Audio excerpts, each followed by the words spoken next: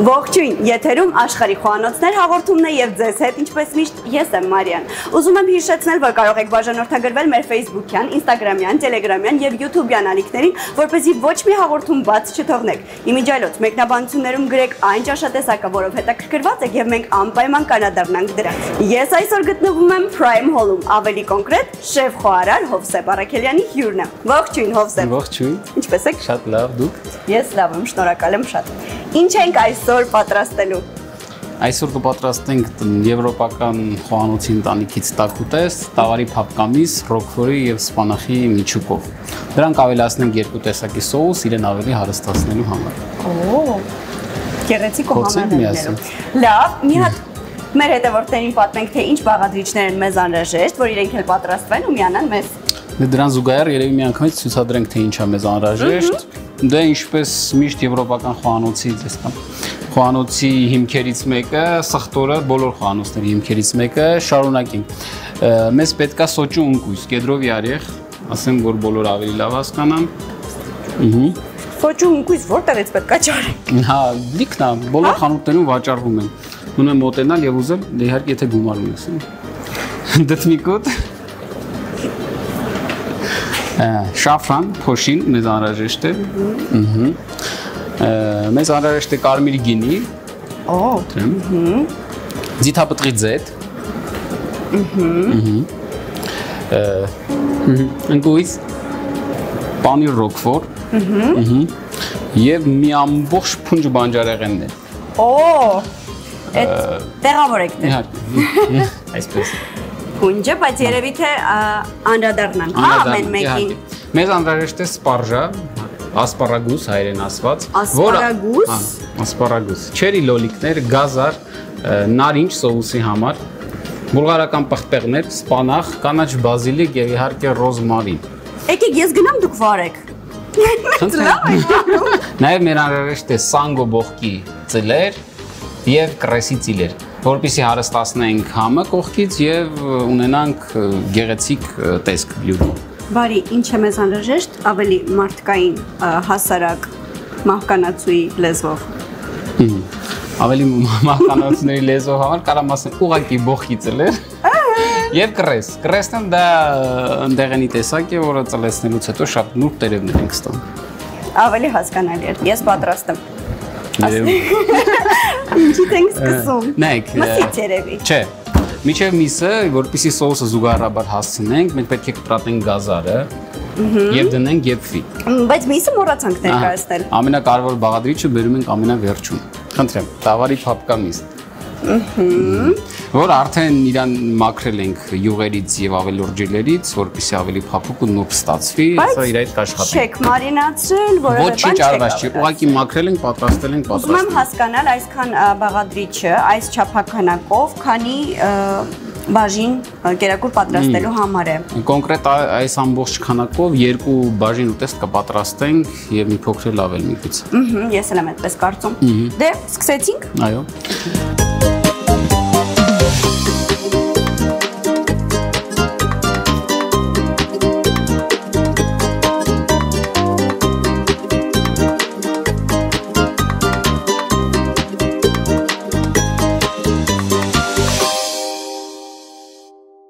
Սկսենք ավելի մի փոքր երկար պատրաստող բանից, սկսենք սոուսից, դնենք գազարը թող եփվի, մինչև մենք շատ։ Բայց միսը չէ ամենաերկարը պատրաստվում։ Դա նայեք, մինչև գազարը եփվի, մենք մսի հետ ինչ ուզենք կանենք արդեն։ Գնացինք։ Նայ։ Դրան պետք է անհրաժեշտ է կտրտել, մի փոքր են կողմ կքաշվեք։ Էլի տախտակի կռիվենք անելու։ Բոլոր խոհարարների հետ ես ունենում եմ լուրջ խնդիր տարածքի, որովհետև իրենք տախտակների հետ չեն հարմարվում։ Ես արդեն հասկացել եմ։ Չգիտեմ, տնային տնտեսուհիներ ջան, դուք տանը տախտակ փոխում եք։ Մի հատ համարեք, համ պատմեք, ինչի եք տախտակ փոխում։ Ամեն մսերին անհրաժեշտ է առանձին տախտակ, բանջարեղենին առանձին, որպեսզի սկզբնական համերը չխառնվեն իրար։ Պատահում է, որ մի տախտակի վրա ենք աշխատում ամբողջ բլյուդին եւ այդ պատվերը ուղարկում ենք սեղան եւ մի ամբողջ խնդիր է առաջանում։ Ինչու սրանից եկավ սխտորի համ, ինչու սրանից սոխի համ։ Իսկ տանը ինձ թվում է այդ խնդիրը չկա,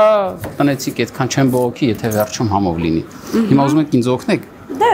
Նայ, փորձենք։ Մաքսիմում բարականենք, որպեսզի ինքը երկար արագ եփվի։ Շատ լավ է։ Շնորհակալ եմ։ Ճաբիդնի է, չէ, որ տղամարդը տենց արագ լավ պատրաստում։ Ու ես։ Բայց ցանկացած բան է տղամարդ ավելի լավ անում, քան կինը։ Այ քեզ բան։ Ոնց ուզում եք Դե արեք։ Եթե գնաք բժշկի, ինձ թվում ավելի շատ կվստահեք տղամարդ բժիշկներին։ Եթե գաք խոհանոց ավելի շատ Սխալ պրոպագանդա է, ես չեմ կիսում այս կարծիքը։ Լավ, վերջում կփորձենք։ Աստորեն նեղած կոտ է, իզուր ասեցի, հիմա պետք է մենակ այս ամբողջ ուտեստները պատրաստեմ։ Լավ։ Իսկ ինչ պետք է անեմ, որ դու սկսես ինձ օգնել։ Կմտածենք այդ հարցի շուրջ։ Շատ լավ։ Գազերը պատրաստ է, կտրատված։ Լցնենք այստեղ։ Բայց ախր սա երկու հոգու համար շատ է։ Այսինքն նայած ինչ երկու հոգու համար, հա։ Դե։ Ինձ ասել են, որ ես այս գծից չանցնեմ, դուք գիտեք, որ ես արդեն գնում եմ։ Հիմա ես ձեզ նեղացնում եմ, հա, նեղություն եմ պատճառում։ Ավելացնենք ջուրը։ Այնքան ենք անում, որ գրեթե 2 անգամ ծածկի գազարին։ Իսկ միլիգրամով եթե ասենք, մոտավորապես 800 միլի այսքանի։ Նու 250 գրամ գազարին մոտ 800 միլի։ Շատ բարի։ Հիմա սա ուղարկում ենք երավ։ Քանի րոպե։ Մինչև բլբլթա։ Մինչև ինքը լավ երկվի, ոչ բլբլթալը չէ։ Մոտ 10 րոպե։ Ահա։ Շատ։ 15։ Ահա։ 15 րոպե։ Այսպես, հիմա ես կզբաղվեմ մսով, իսկ ես մի փոքր գործ տամ ինձ օգնես։ Լավ։ Նայ, Հաղորդումը ձեռքից վերցրել է։ Հաղորդումը պարոն ռեժիսոր ձեռքից վերցրել։ Ոչինչ չստացի։ Ահա։ Վերցնում ենք ջարդի, չէ։ Հեսա տալու է, սխտոր ասի նխճի։ Չէ, սխտորս չի։ Լավ, ասի, սա։ Սա սոճու ընկույզն է։ Մի փոքր ավելացնում ենք։ 2, 3 պտղոնց։ Ավելացնում ենք մի փոքր դեպի 2 պտղոնց, ահա։ 2 պտղոնց, հա, բայց քանակով հավասար է համարյա։ Եվ մի փոքր սխտորը ինձ տվեցին։ Չէ, չեմ տա քեզ։ Մարացնում ենք սխտորը երկար, բա ինչի քառակուսի չենք կտրատում։ Սա մի փոքր ավելի տափակ ենք անում, որպեսզի հեսա կոտրելու ենք, իրան ավելի հեշտ ստացվի։ Իսկ քառակուսիները կփախնեն մեզ մոտ։ Բայց շատ փոքր մաս արեցինք, այսինքն ամբողջ։ Հա, շատ քիչ։ Սխտոր չարեցինք։ Մոտավորապես մի 6-7 գրամ մաքսիմում։ Սարան վերցնում ենք, միգուցե չես կարող այս անում։ Փորձեք։ Հա, դա ես փորձեմ, հա կստացվի երեք։ Սկսում ենք սրան կոտրել։ Իսկ եթե տանը չունենք այս սարքից, ինչպես ենք անում։ Կարող ենք բլենդեր օգտագործել։ Բլենդեր մեզ կտակ փորձեմ, հենց տեսնեմ դժվարադրվար չի։ Պետք է իրան խփեք ջարդ։ Չինի լեգջել պրոստը։ Ահա, կլինի էդ է ասում։ Չէ, դժվար չի։ Բլենդերով կարելի է հարել մոտ 2 րոպե, հա, երևի։ Հիմա մի փոքր իրան կոտրելուց հետո ավելացնում ենք մի քիչ ձիթայուղ, 5 միլի, ահա։ Իսկ այն յուղով կարելի է փոխարինել, թե ոչ։ Արևածաղկի կլինի, բայց ցանկալի չի։ Ինչի՞ եմ նման հարցեր տալի, որտեղ հնարավոր է մեր հետևորդները այդ պահին չունեն։ Հասկանում եմ։ Այն ինչ որ պահանջվում է, բայց ուզում են պատրաստել հենց նույն պահին։ Եթե շատ են ուզում փորձեն, կարող են համենալ prime hole, փորձեն։ Ձեր մոտ մենակ հարսանիք չեն գալիս։ Մեր մոտ ցանկացած միջոցառում են կազմակերպում ենք, իհարկե բարձր մակարդակով, բայց տարածքում ունենք հայկական խոհանոց, ունենք գարեջրատուն, որոնք տեղում պատրաստում են գարեջուրը տեղում ենք պատրաստում իր բոլոր ինգրեդիենտներով, որ կարող եք վայելել։ Եվ ունենք հայկական խոհանոց, որտեղ պատրաստում ենք ավանդական հայկական խաշ, թոնդրում, մաճառով հարիսա, ու հայկական խոհանոց ինչ է պանջում, խորովածներ, մսերի բազմազան տեսականի, եւ իհարկե Եթե չեն կարող նա մեր մոտ, մենք իրանց առաջարկում ենք, որ մենք կարանք առաքենք դա, հոգ չի։ Շատ բարի, իսկ ինչպես կարող են դիմել ձեր առաքման ծառայությանը։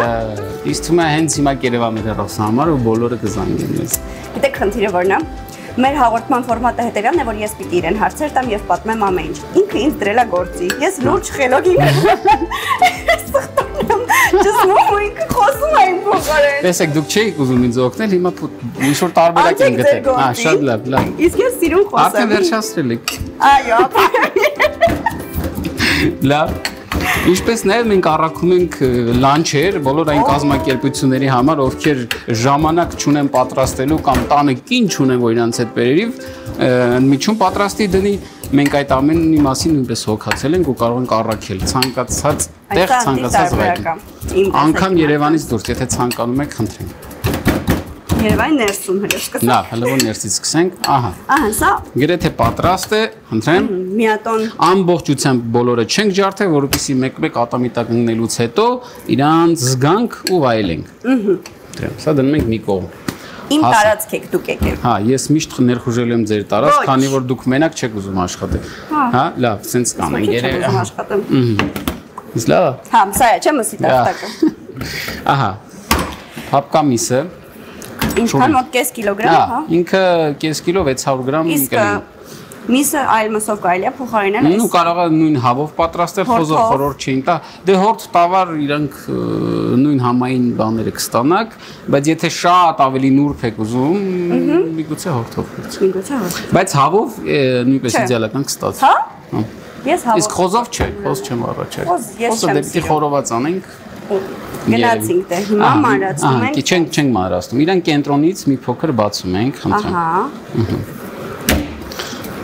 Մոտ մի սանտի Բայց բացելուց։ մինչև վերջ չեք կտրում։ Չէ, մի սանտի բացելուց հետո մի հատ զուգահեռաբար ենք իրան կտրում։ Օ, սա հետաքրքիր։ Մի րոպե մյուսը ես եմ ուզում անեմ։ Մի րոպե կներեք։ Էս մի կտոր միսն է, եթե փչացրեցիք։ Ինքն գնացեք, պիտի փորձեմ։ Ուրեմն ինչ տեղի ունեցավ։ Մեջտեղից կիսեց։ Ոչ ամբողջությամբ։ Ոչ ամբողջությամբ ու այս մյուս հատվածից։ Հիմա մյուս։ Ճիշտ եմ անում։ Շատ լավ, խորմի արեք, շատ։ Լավ։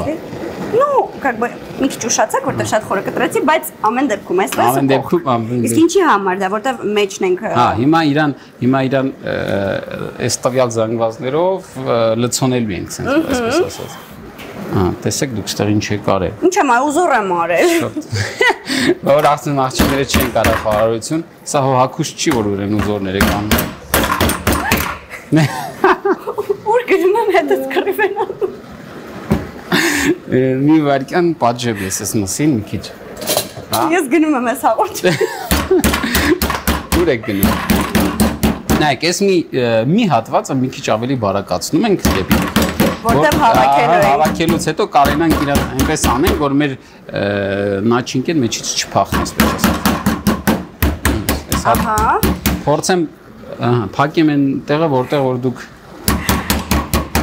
Հա, ավիրել եմ, կարեք հանգիստ ասեք, ես ընդհանրապես նորմալ կտրել եմ։ Մի րոպե էլի բան եմ խոսում։ Հա, լավ։ Մի մասը ավելի շատ ենք, հա, ծեծում, որպեսզի կարողանանք փաթաթել եւ ինքը չքանդվի, լցոնը մեջից դուրս չգա։ Այ հիմա ինչ մեկակ։ Հիմա ծեծեմ նրանից։ Բացելուց հետո մի հատ փորձում ենք, տեսնենք իհար կստացվի միջև վերջ թե չէ։ Բավականին լավ ստացվեց, տեսեք։ Հասկացա։ Ամբողջ հաղորդման ընթացքում ասելու եմ։ Այդտեղ միսը բարակ էր ուղղակի անհամաչափ էր կտրած։ Լավ։ Մեզ անհրաժեշտ է աղ եւ պղպեղը։ Ահա, դա աղը։ Պղպեղը։ Մի բարակ շերտ։ Մի բարակ շերտ։ Բայց որ ծած, համարյա ծածկի։ Մի պղպեղ ենք անում։ Կծու։ Ոչ կծու։ Ոչ կծու։ Սև պղպեղ չէ։ Չէ, ինքը գունավոր հատիկավոր պղպեղ է, սպիտակ, սև, կարմիր։ 4 պղպեղներն են։ Ես արդեն գիտեմ։ Տեսեք։ Սա վերջացրեցինք։ Հիմա մի հատ զուգահեռաբար, ահա։ Դնենք այստեղ։ Տածքս մեծաց։ Հա։ Զուգահեռաբար կաթսան ենք միացնում, կրակին ենք դնում, հա։ Հավան տաքացնենք, ավելացնենք մի փոքր ձիթայուղ։ Ձիթայուղ, երևի 1 ճաշի գտալ ձիթայուղ։ Որովհետև հիմա սպանախ ենք տապակելու, իրան շատ անհրաժեշտ չի ու սպանախը առաջարկում եմ միշտ, եթե ուզում ենք թեթև տապակենք, շատ բարձր կրակով ենք անում ու թողում ենք թավան լավ տաքանա, որովհետև եթե թույլ անում, ջրերը մի անգամ ցնում։ Ինչ ենք անում։ Սպանախը տապակելու համար պետք է լավ տաքացնել թավան։ Թավան, բարձր կրակի վրա ու շատ թեթև տապակել, որովհետև երբ որ թույլ է լինում, մի անգամից ջրերը գնում են, ինքը պիտանի չի դառնում։ Հասկացա, շատ հետաքրքիր նկատառում եմ, ինչ այլով կարող եք օգտագործել։ Ես ջերմոցներով չեմ զգում ջերմությունը, մի հատ բեր։ Ոնց է։ Նորմալ։ Շատ լավ։ Սա իդիոտ։ Հիմա միսը թողում ենք, գազարը այնտեղ որ երբվում է, բուլբուլում է, դա ոչինչ։ Թող տանջվի, ոնց ուզում է թող երբի։ Սա է ձեր տախտակը։ Հա, ես ասացի պետք է կտրեք։ Տեսար։ Հա, ուղղակի կտրած, մեջտեղից կտրել եք, հա։ Ինքը ամբողջական տերևներ են, բավականին հասունացած սպանախ, ոչ շատ նուրբ։ Եվ ավելացնում ենք սպանախը, խնդրեմ դրանից։ Որը ուզեք, չէ։ Ինչ կտայիք հիմա։ Չէ։ Ահա, սուպեր։ Բաս մեզ ինձ մոտ չի ստացվում, ասում լավ է ստացվում։ Ձևեր եմ թափում, չեմ ուզում ցույց տամ ինչքան լավն եմ։ Հա։ Ուզում եք։ Ավելացնենք մի փոքր, Ճիշտ էի տալիս, չէ։ Հա։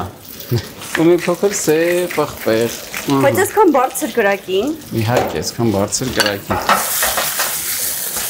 Քանի րոպե ենք տապակում կարճա ոնց որ։ Կարճ կա, մոտ 1 րոպե որ տապակենք շատ լավ։ Նայեք, չկա ջրեր, չկան ոչ մի բան բարձր։ Եթե թույլ անեինք, հիմա կորցնել ենք, ահա։ Խնդրում եմ, բայց է։ Ու ամբողջ ընթացքում, ինչպես տեսնում եք, աշխատում է։ Եվ վերջ։ Խնդրեմ։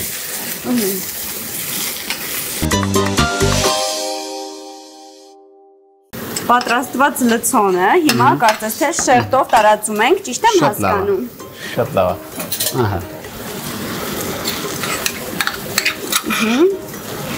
Այ օրինակ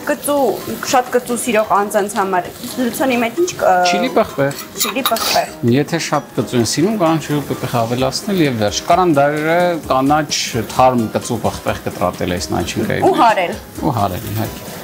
Ես այդպես կպատրաստեմ։ Ոնց հասկացաք, սա ուղղակի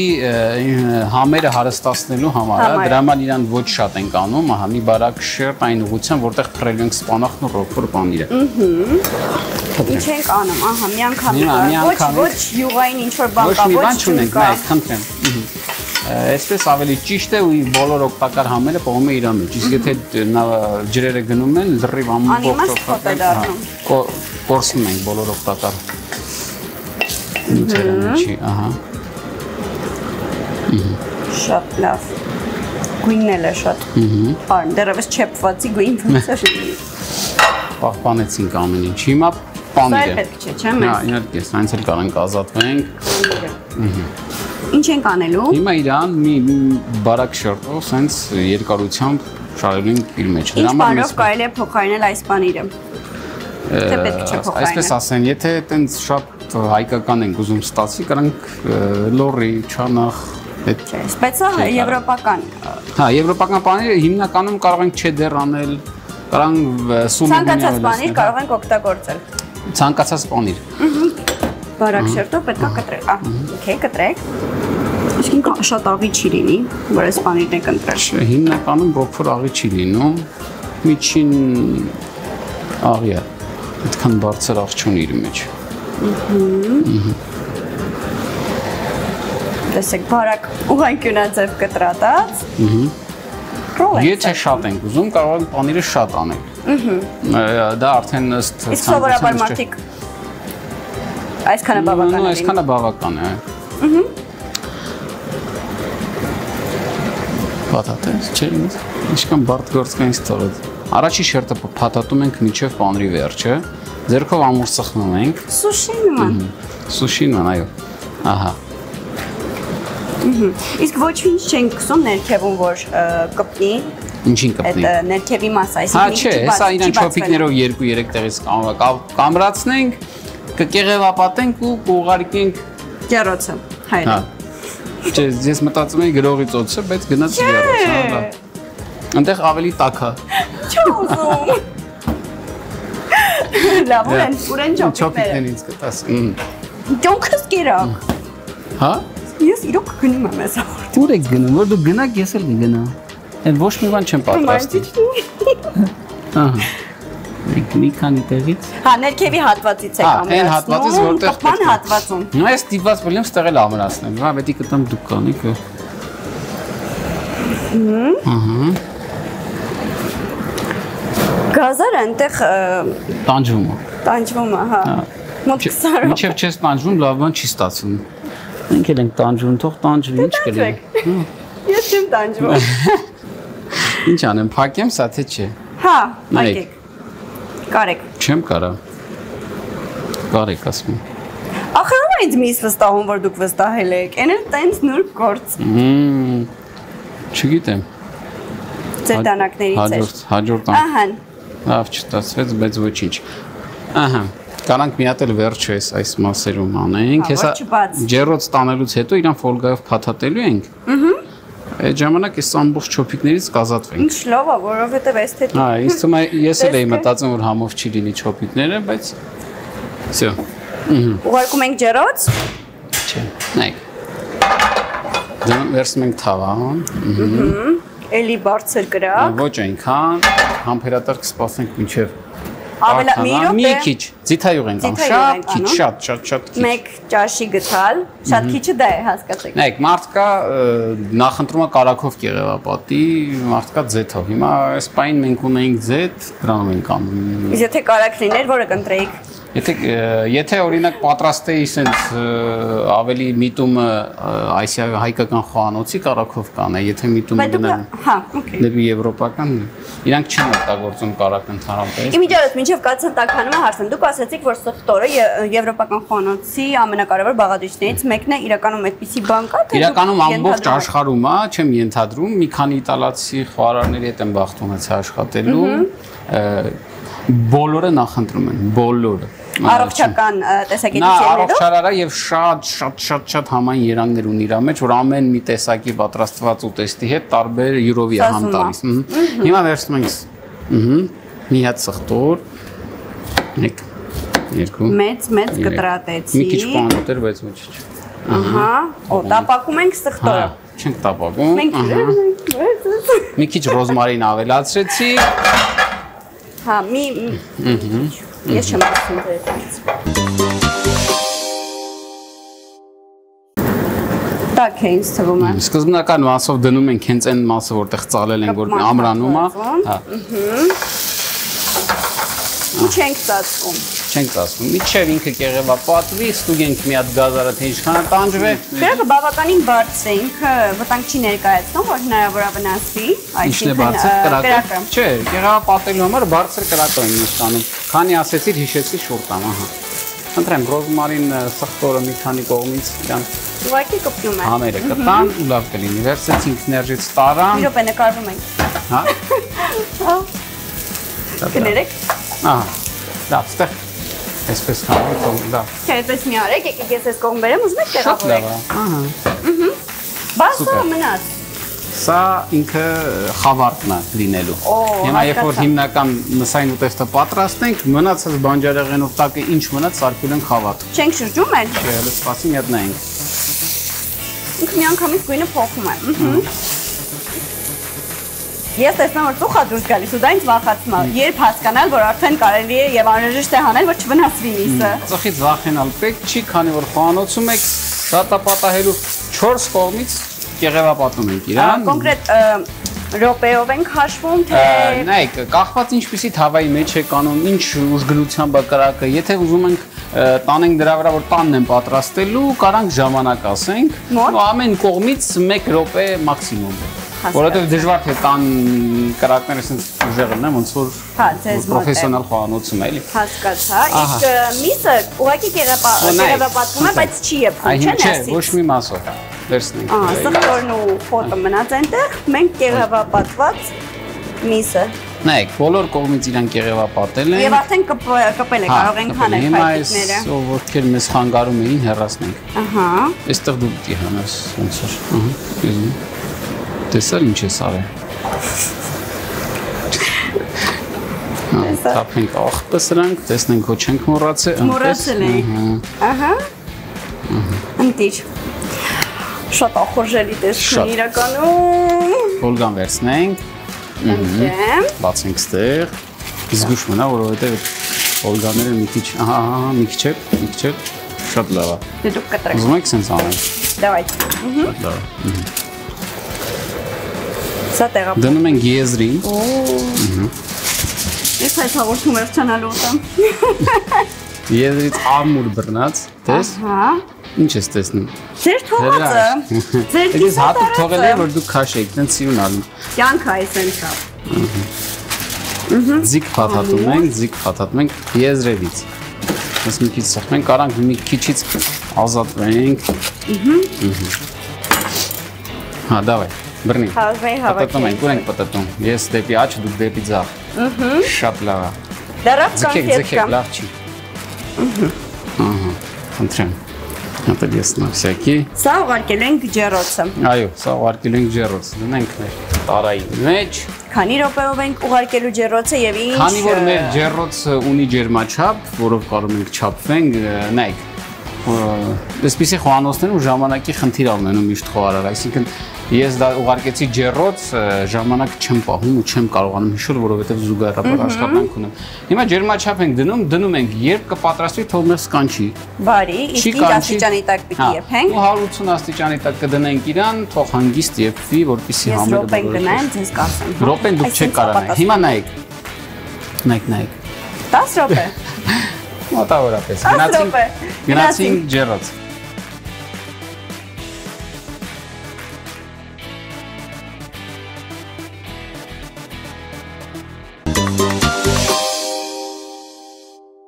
Սոսը կպատրաստենք, վերցնենք բլենդերը։ Գազարն ենք ավելացնում։ Խնդրեմ, այսքան ջուր է մնում, մոտավորապես 150 մլի ջուր կմնա իր մեջ, որպեսզի սոսը ստացվի։ Որը կտաս ինձ։ Չէ։ Ինքնուրույն։ Լավ, տեսակ։ Ինձ տեղ բերել են, որ սիրուն կանգնեմ։ Խոսեմ։ Ահանք։ Խոսեն հեռվում։ Ինչ ենք անում։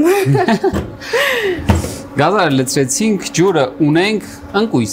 Ընկույզ, 1, 2, 3, 4 հատ երևի։ Լավ, 4,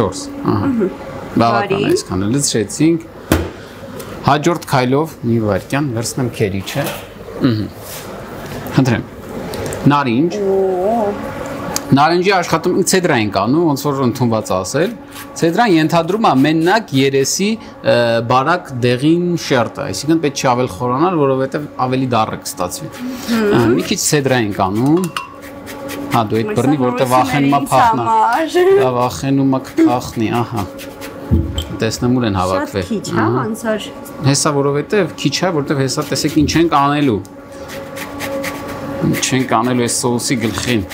Ես անկեղծ չեմ պատկերացնում, վերջին ինչ։ Ես չեմ պատկերացնում, վերջում մի բան կլինի, գիտեք ես։ Մի փոքր կեղը, ահա, կտրեցիք։ Խամում ենք։ Վաու։ Կեսը, где-то, ահա։ Ես գիտեմ, ես էլ եմ անում։ Սենց պահենք։ Որպեսզի կորիզները չգնա, պատահում է որ լինում է։ Հա, դառնություն չտա։ Ահա։ Ինչ դուրս եկավ, մոտավորապես 300 գրամ գազարին շատ եմ սիրում, բայց պետք է գցեմ։ 300 գրամ գազարին ավելացնում ենք կես նարնջի հյութ եւ 1/4 մասով իրան ցեդրա ենք անում։ Հասկացա։ Սա արեցինք։ Եսա մի փոքր իրան պղպեղ կանենք։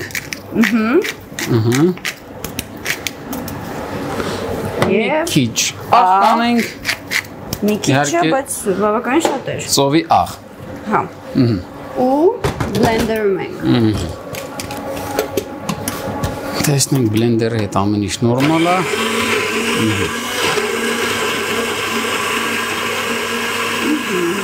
Անջատում ենք, մի քիչ հարելուց հետո բացում ենք եւ եկավ շաֆրանի ժամանակը։ Ահա։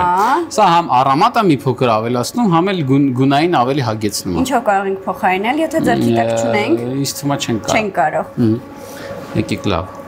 Սենց անեմ, որպեսզի թեյի գտալ, կես թեյի գտալ։ Սուրճի գտալ։ Մի քիչ ավելի քո։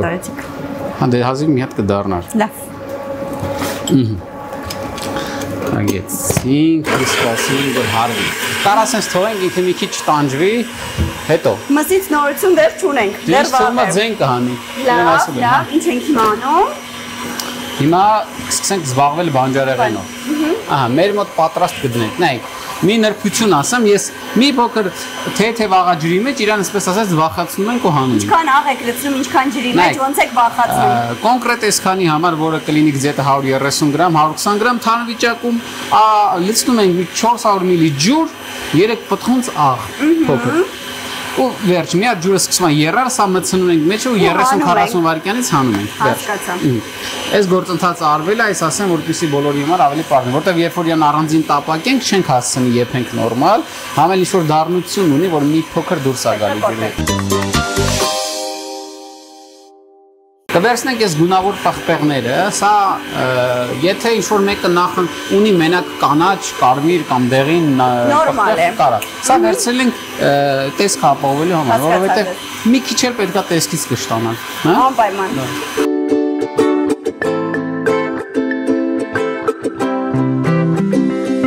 Ոնց է։ Ուզում եմ Գույնը անջատել։ դուրս գալիս է։ Շատ։ Հա։ Նորմալ։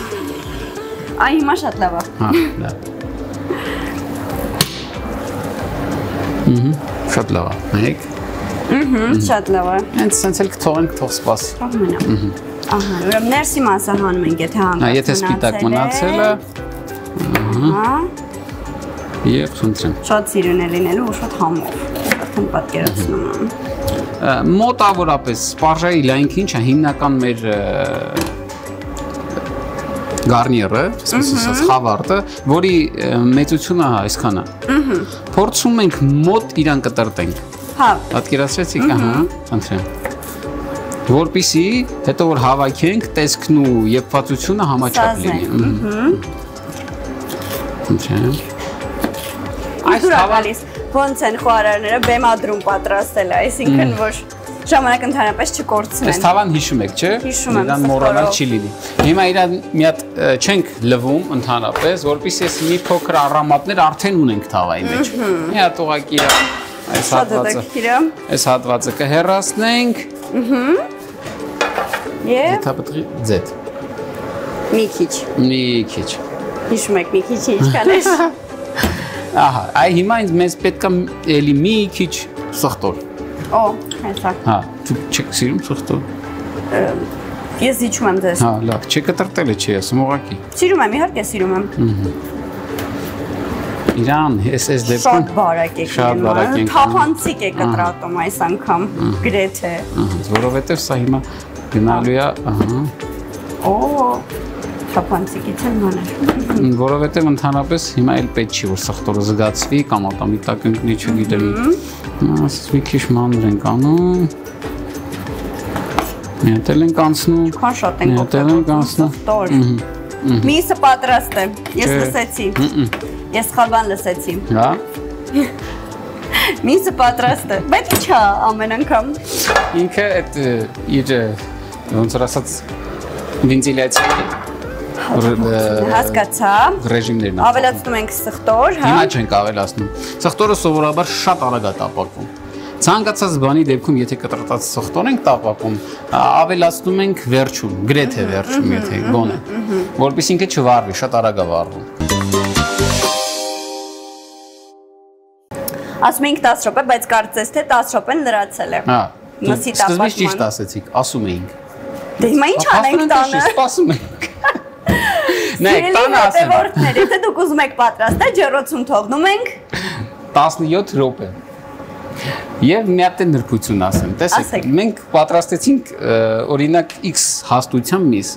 Միգուցե տանը ինչ-որ մեկը ընտրում է 7, բայց մենք ընտրել էինք 10 սանտիմետր հաստության։ Ինչ է ենթադրում դա, ենթադրում որ ավելի ուշ է եփվելու, որ միսը որ մեծ է, որ ավելի հաստ է։ Դրա համար կառաջարկեմ 10-12 րոպե հետո բացել ջեռոցը, միսը հանել, ինչ-որ չոփիկով կամ ինչ-որ մի բանով ծակել միսը մի փոքր սխմել։ Եթե դուրս եկավ մաքուր ջուր, նշանակում է պատրաստ է, կարանք անենք։ Եթե մի քիչ արուն ու եղավ, նշանակում է մի քիչ։ Այս ուտեստը, օրինակ, ես սիրում եմ ստեյկը, որ արյունով լինի։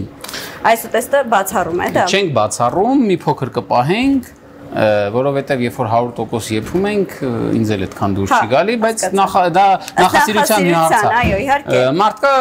բլյու ռեր է ուտում, այսինքն գրեթե չի եփված, այսինքն ոնց կեղապատեցինք մի թեթև։ Այդպես հանեին եւ ուտեին։ Հասկացա ես։ Հենց որ պիտի պատրաստես, հենց ոնց որ քեզ դուր է գալի կամ կացան արդեն տաք է։ Հիանալի։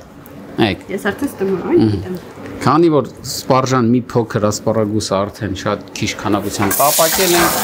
ցեք։ Կանենք մի քիչ, դիբարը մի թեթև ծվաղցնենք։ Ինչ կատարվում։ Գցում ենք սա։ Ինչին կպավ կրակ դուրս եկավ։ Հա, դե։ Առանց ալկոհոլի փաստորեն ստացվում է։ Ինչ ենք անում։ Սխտոր։ Չէ։ Ահբիբար։ Բայց միշտ ես սխալ պատասխանեցի հարցին։ Ոչինչ։ Ահա։ Հələ ինքան ենք պատրաստելու նիստ թվում է։ Ահա։ Ուժեղացնենք ավելի։ Որոք ես տանը սենց կրական եմ, ինձ տնից կհանեն։ Չանեք, տեսեք, սա նորմալ է, ման, պապ։ Երեխաներ, չփորձեք սա, հանկարծ չանեք ես։ Այ հիմա արդեն հանելուց մի քանի վայրկյան առաջ, մի փոքր սխտոր ենք անում։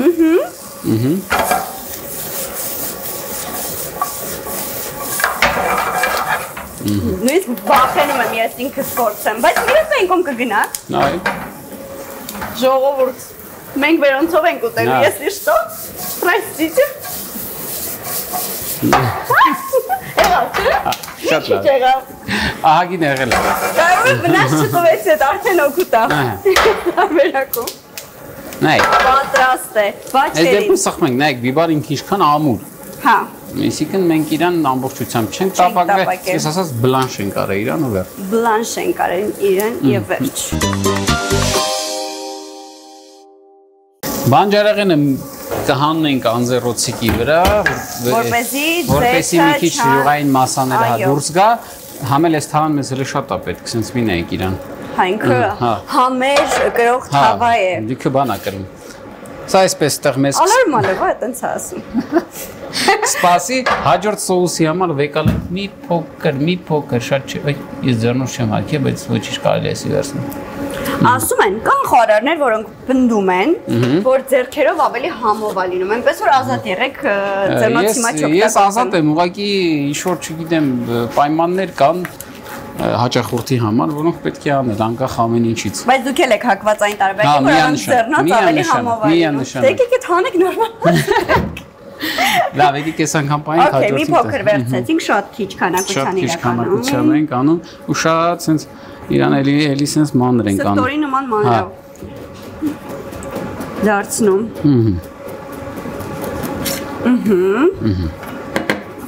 Սա կսպասի մեր հաջորդ սոուսի համար, մի հատ էլ ինգրեդիենտ ավելացնենք։ Ինչ։ Երկրորդ սոուսի համար մեզ անհրաժեշտ է դեմիգլաս սոուս։ Ինչ է դեմիգլաս սոուսը, տավարի արգանակ, այսպես ասած։ Ավելի հագեցված տավարի համերով։ Ինչպես տեսնում ես, պատրաստվել է, խնդրեմ։ Շատ քիչ են իր ջրերը գնացել, որոնք ենթադրում են պանրի ու սպանախի ջրերը։ Ամենահետաքրքիր բանն է, որ ամբողջը պիտի արդեն խառնենք իրար, տեսնենք ինչ է պատրաստվում։ Ասացիք, որ երկրորդ սոուս ունենք։ Նայեք, երկրորդ սոուսի համար մի փոքր տաքացնում ենք այն թվան, որի մեջ տապակել ենք, այո, հա, բանջարեղենը, որտեղ իր մեջ կրում այդ բոլոր առամատները, դրա համար մեզ պետք է կարմիր գինի։ Օհո։ Մինչև կարմիր գինի լինելը մի քիչ էլ հարստացնենք համերը, թող այս չերի լոլիկը մի փոքր կեղևապատվի։ Ահա։ Հիմա հիշում ես ոնց էինք փաթաթել։ Հա, դե բացեք։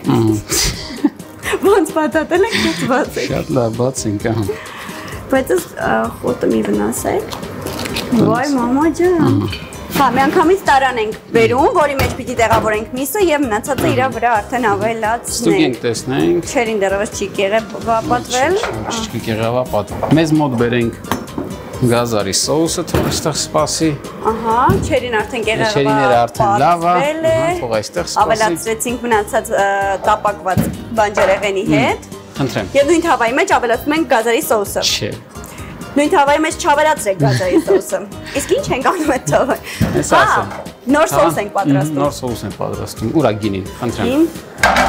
Կարմիր գինի։ Սասոտ տղկրակ է լինելու։ Չէ։ Քանա չէ։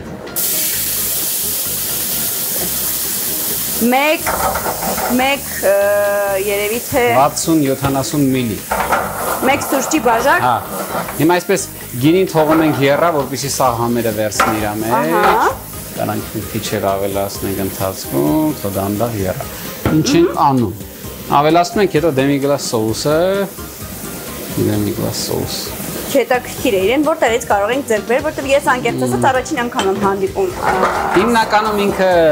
պրոֆեսիոնալ խոհանոցների համար նախատեսված խանութներում է լինում, բայց մեծ սուպերմարկետներում ինձ թվում է կգտնենք, հա, նորմալ է։ Իսկ որպես փոխարինիչ։ Որպես փոխարինիչ ուղղակի տավարի արգանակներ պիտի գնենք։ Հա, հասկացա։ Բայց կփոխարինի, բայց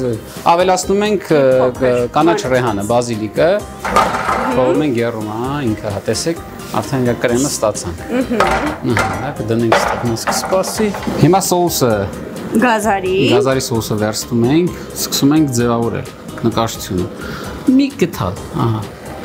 Այսքան մի փոքր էլ ավելացնենք։ Ահա։ Եվ իրան ուղղակի քաշենք միացպես։ Թող սա ստեղ սպասի։ Մնացածը մեզ պետք չի։ Չէ, վերջ։ Լավ չի։ Համով չի լի։ 20 րոպե գազարը եռացրեց։ Ամբողջը խառնած իրար, այդքան բլբլթաց, գեղավազրկեց։ Չգիտեմ ինչ արեց, որ դնիս այսքանը։ Լավ չի։ Չգիտեմ։ Դե լավ։ Հեսա փորձենք։ Ահա։ Հիմա չերիները թողում էր սպասեն, վերցնում ենք ասպարագոզնում մեր պղպեղները։ X-իկ նոլիկ ենք խաղալ։ Հա, X-իկ նոլիկ ենք խաղալ։ Քանի որ մենք մի բաժին ենք հիմա հավաքելու, ինչ որ բաներ մեզ մոտ կավելանան։ Կավելանան, հասկացած ես։ Շատ սիրուն է ստացվում։ Ինձ շատ է ոգևորում գունային գեղեցիկ համադրությունը։ Այսպես կանենք։ Հիմա անցնում ենք մսին, ամենակարևոր ինգրեդիենտը, խնդրեմ, նայեք։ Ինչ ախորժելի տեսք ունի, բայց ջուր է առանձնացած միջայց։ Դա պանդի ու սպանախի ջուրն է, որ արդեն համեր։ Օպերատորներ ջան, ուզում եք տեսնեք ինչ, բայց շուրջ տանք էլի։ Չենք տալու, խնդրեմ։ Ահա, ջուրը առանձնացված է, սա նորմալ է։ Իրան վերցնենք։ Ուզում եք իրար հետ տանենք, որ չկա։ Չէ, մի տարեք, թողեք մամուն աստեղ, ահա։ Սա ուզում է օգնի։ Հա։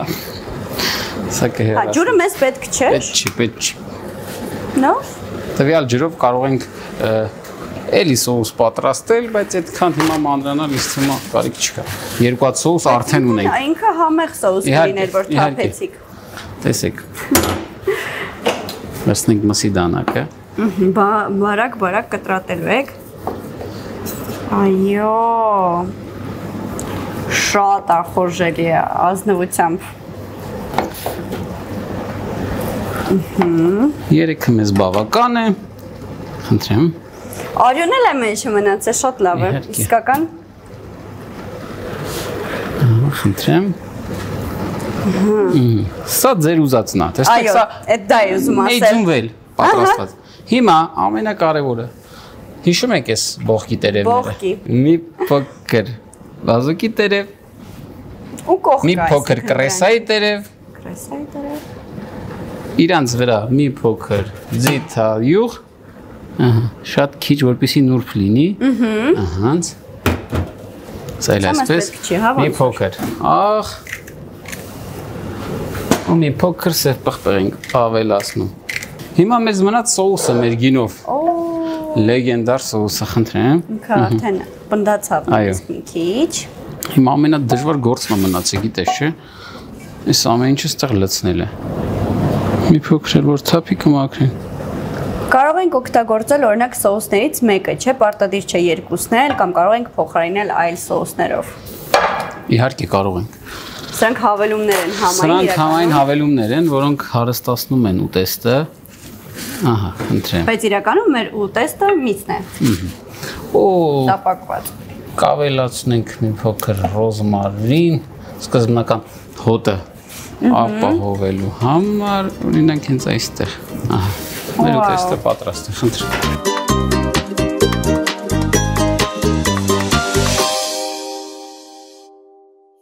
Իմ ամենասիրելի պահը եկավ, մեր մեջ ասած արդեն մնացածից կերել եմ, դրա համար հիմա որ ուտեմ նորից պետք է զարմանամ, բայց ասեմ շատ համով էր, շատ։ Փորձի, միատել։ Միանգամից հա անցնեմ ուտելուն, այնքան շատ բաներ կա, որ չգիտեմ որ մեկը պետք է փորձեմ, բոլորը։ Սոուսով։ Ահա։ Բուժական է։ Շատ լավ, մի հատ է սպարժեք։ Հա, ես իմիջալոց ուզում էի մի հատ էլ սա փորձել։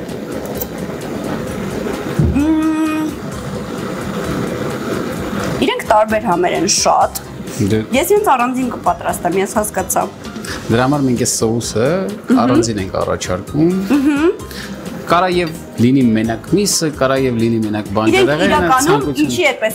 ասացի, որովհետեւ շատ տարբեր համեր էին, շատ սազող համեր էին, բայց եւ տարբեր կիրառելի կարելի էր լինել ու շատ համով էր։ Հիմա որ ես սա ուզեմ ուտել։ Վստահաբար առաջին 10 անգամը ինձ մոտ չի ստացվելու այնպես ինչպես ձեզ մոտ։ Պետքա ձեզ մոտից ինչ ասեմ, որ պատվերը գամ։ Այսենց որ գա սիրուն։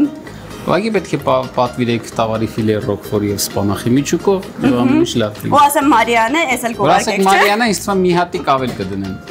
Լավ, բարի, շատ բարի։ Ուրեմն շատ շնորհակալ եմ իրականում, որ մեզ այստեղ դիմավորեցիք։ Ինձ թվում է ես կհամենամ, որովհետև դուք այլ բաժինների մասին էլ պատմեցիք, ինչը ինձ շատ հետաքրքրեց։ Միանշանակ։ Ունենք շատ հագեցված հայկական խոհանոց, բոլոր ավանդույթներով, մեր թոնիրներով, մեր վերտիններով, ամեն ինչ